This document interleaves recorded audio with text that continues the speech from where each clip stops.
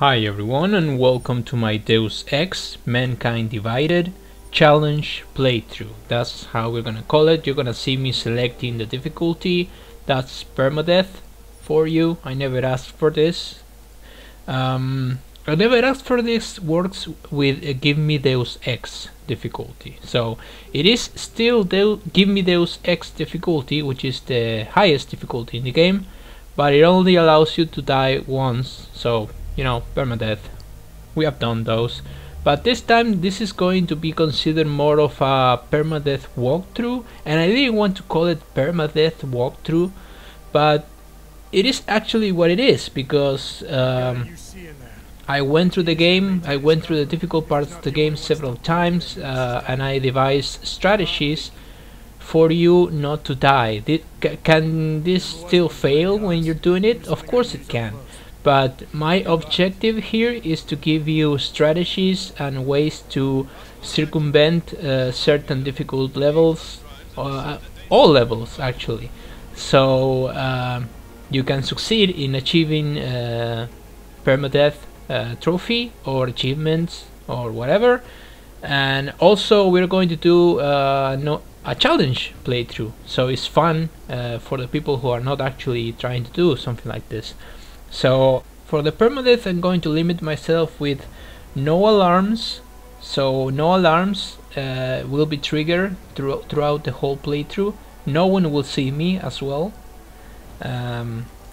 This will be a non-lethal playthrough, which the trophy or achievements called Pacifist.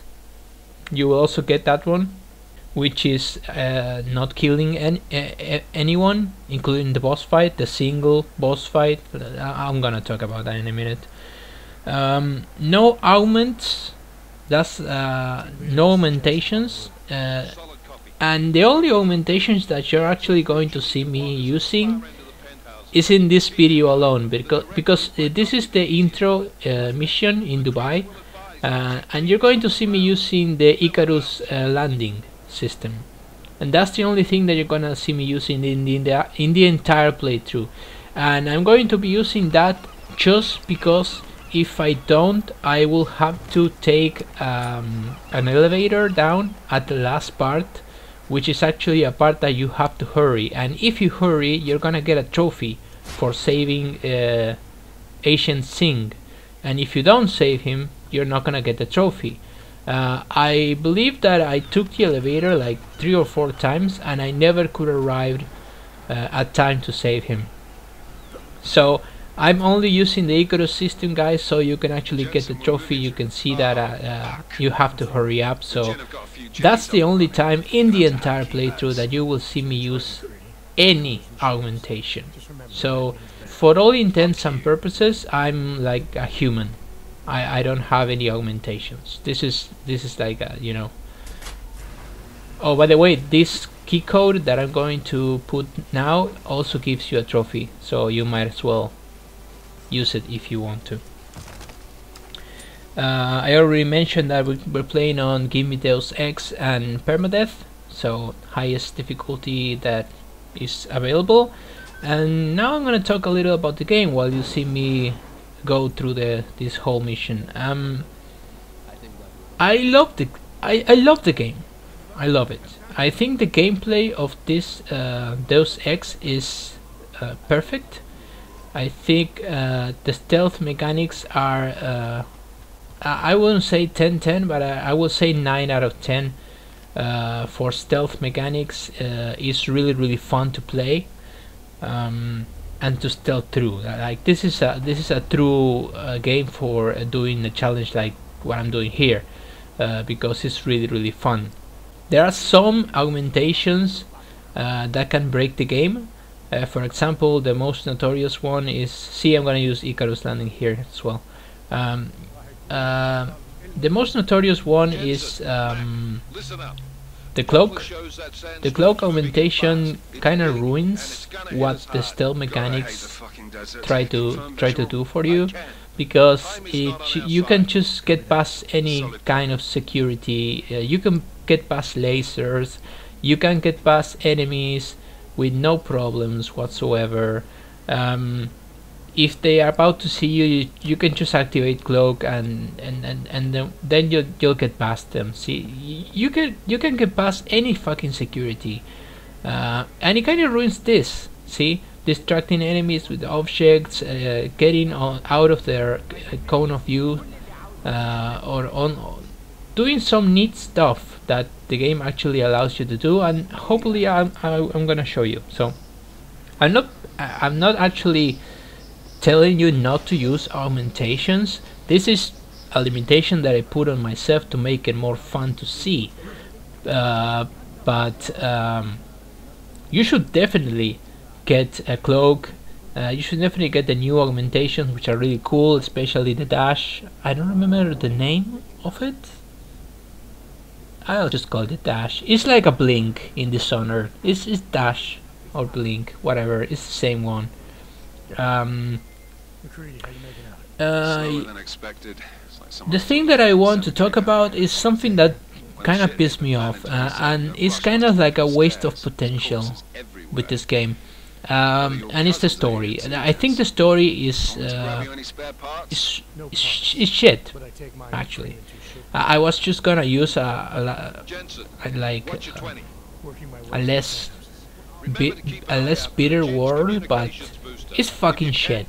The story is shit, and the fact that we are once again doing kind of the same thing that we were doing in Human Revolution kind of offended me, like personally.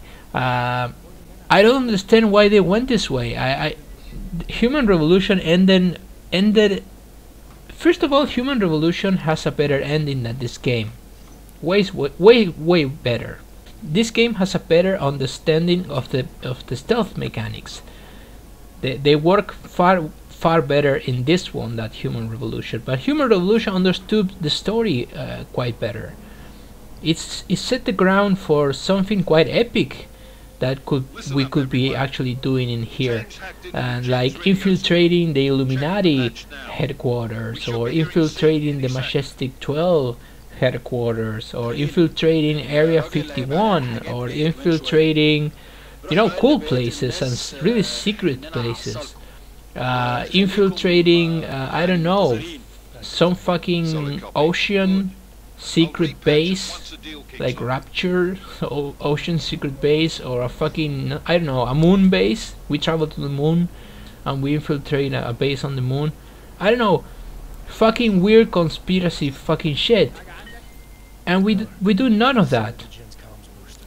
We do none of that. The things that we do in this game is basically the same thing that we did on Human Revolution. Something happens at the beginning of the game, which is what happens here in the first mission, and we carry this story through the entire fucking rest of the game. Yes, sometimes it gets a little more interesting when Adam actually talks about the Illuminati or stuff like that, but it's touched lightly.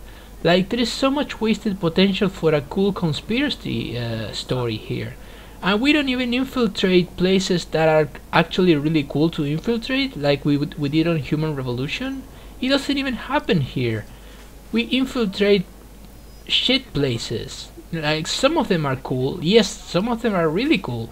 We don't get that, you know, okay, it's time to infiltrate the Illuminati, right? It's time to infiltrate fucking FEMA facility even.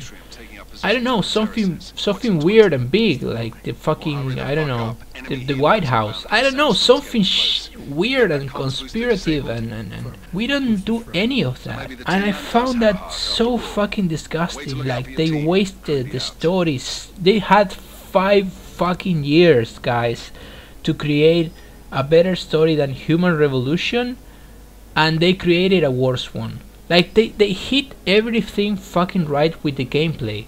The gameplay is better. It's mostly the same like in Human Revolution, but it's better. Don't get that like a criticism. It's better. The gameplay is truly better than in Human Revolution. But the story, wow, so fucking failure, dude. Of course it's in my opinion, right? But it's such a fucking failure. It's such a big fucking piece of trash that I can't believe it. And the question here quickly comes to my mind, like, where are we going? Because we ended Human Revolution with a high note, like we fucked up with the Illuminati now. Now we're gonna and Adam kinda said Adam like said, I'm going to get the Illuminati now. I'm going to go against the source of all of this shit. And then at the beginning of this game, we're working for a anti-terrorist group which has not any tie whatsoever to the Illuminati. We find out that we had been unconscious for a fucking month, was it? I think it was a full month, somewhere in Alaska. And we did none of that shit. And throughout this whole game, spoilers, we do none of that. We don't get fucking infiltrated in any type of Illuminati compound or whatever. The game, don't get me wrong, the game does have some beautiful environments and some great art. It truly has some cool level design, but story-wise, in my opinion, it fails completely to hit the notes that a Deus Ex should be hitting, which is full conspiracy and weird bases, you know, and cool bosses. I'm gonna talk about the bosses in the next video, guys, because that's another failure to me. So this was the first mission, Dubai, completely ghosted, and with all the limitations that I mentioned in the beginning of the game, which they will be on the description on every video.